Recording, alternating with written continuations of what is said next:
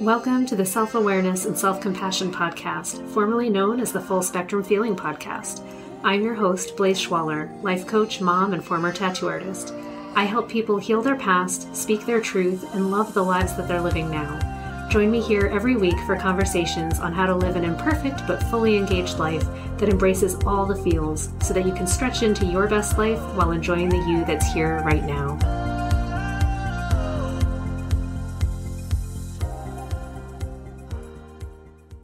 Hello and welcome back to the Self-Awareness and Self-Compassion Podcast.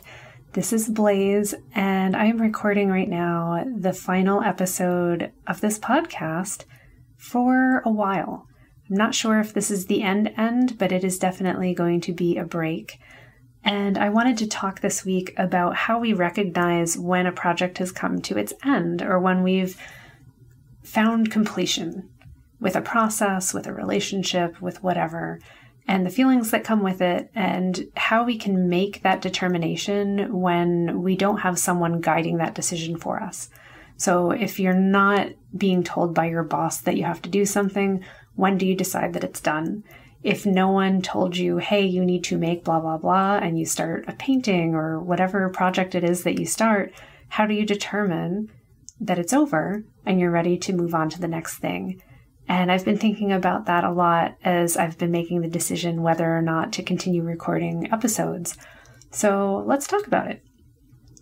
For me, this podcast was born out of an inspiration and a desire to connect with more people, to talk about emotions and feelings and situations candidly, and to offer some tools and techniques and perspectives that might help you cope if you're having a rough time with your feelings, to recognize that we have options and there's different ways to approach stuff, and also to recognize that everybody goes through a lot of the same things, but we don't always talk about it.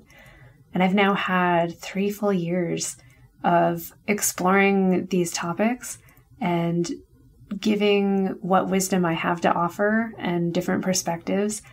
And I've realized as I've approached the end of this year, it's not so much that I'm running out of things to talk about, but it feels a little bit like that. It's that the themes have been very similar, and it started to become more difficult for me to come up with how to approach it in a different way. Because I am only one person, right? I have my own perspective and it does change, but it hasn't changed so much in 3 years that I have a completely different take on everything. So I feel that when I looked back and reviewed all of the topics and things that we've covered, it actually made me feel really good. And I wanted to mention that to you guys too, that you can look at your projects and it's good to look back on them and acknowledge what you've made or what made you feel good about doing something. And sometimes that also helps you to decide when it's time to move on to something new and that you feel complete about it. So looking back, I went, holy cow, I can't believe I've recorded this many hours of podcast for all of you. And I did it, on my own. I am the sole producer of this podcast. I create it. I come up with the ideas, record it, edit it, post it everywhere. For a while, I was advertising it. I'm not really anymore. And I share it with my clients. And it's, you're a one-man show, right? When you do something like that, and it takes a lot of work. And I did it for fun. I did it because I thought it mattered, and I think it still does. And I'm going to keep it out there and circulating and live for as long as it feels right to do so.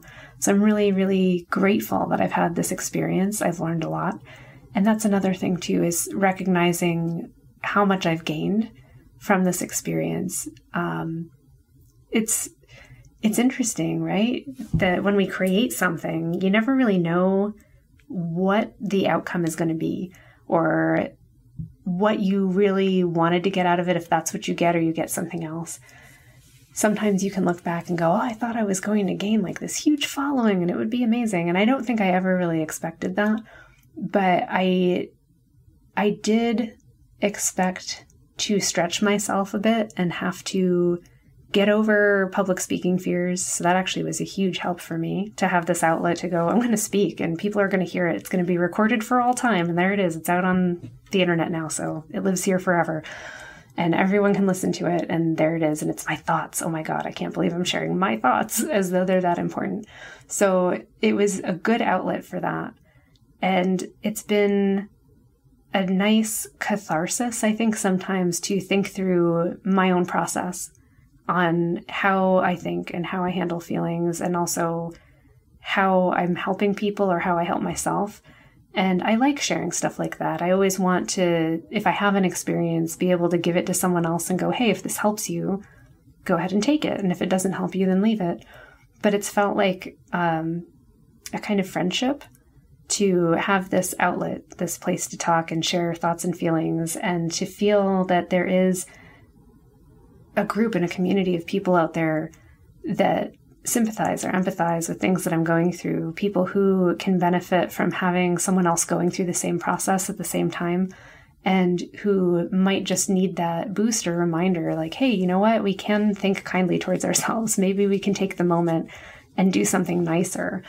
And I've needed that too. So it's been nice to have this reminder every week, right? That I'm going to record something and it's going to be me reminding myself and reminding all of you to pause and slow down and take care of ourselves, and that that's important and that it's good.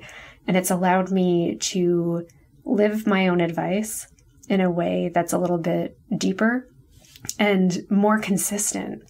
And I think that's actually important too. It's been more consistent than I had in the past. It's made me think about, what do I have to offer and how can I show up and give more of that? And actually that's still really high on my mind.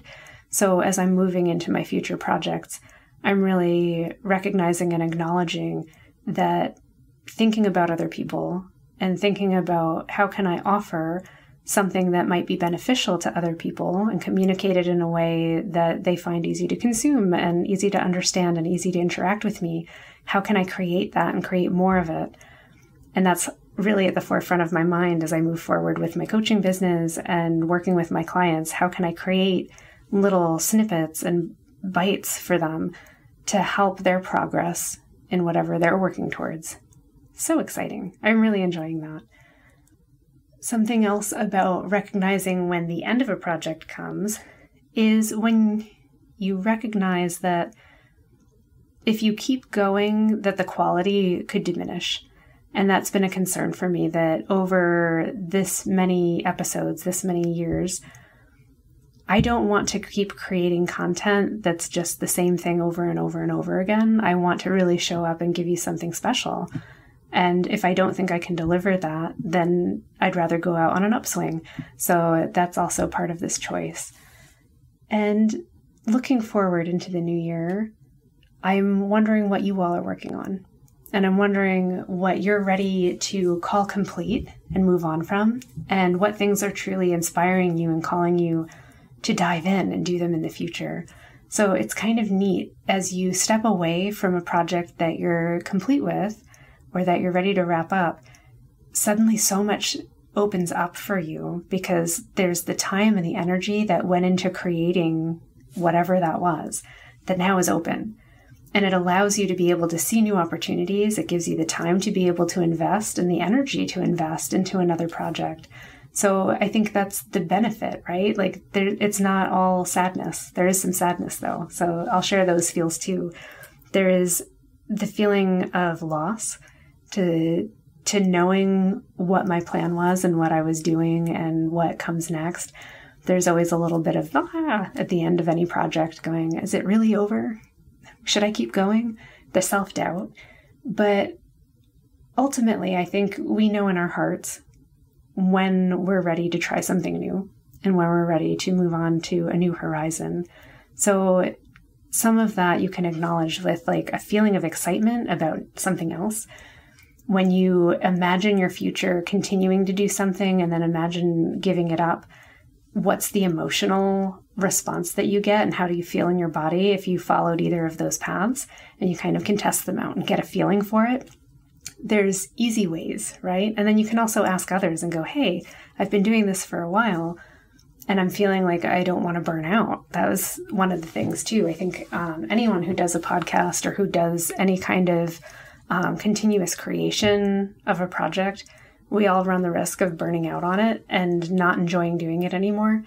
And I think because I went through that in my tattoo career, I would never want to have that happen with what I'm doing now. So now I'm really keyed in to the signs and symptoms that lead to burnout and acknowledging them before it becomes a problem and making a decision before it becomes a crisis. And this podcast has been a joy and something that I've really enjoyed doing this entire time. And I feel like ending it now feels good.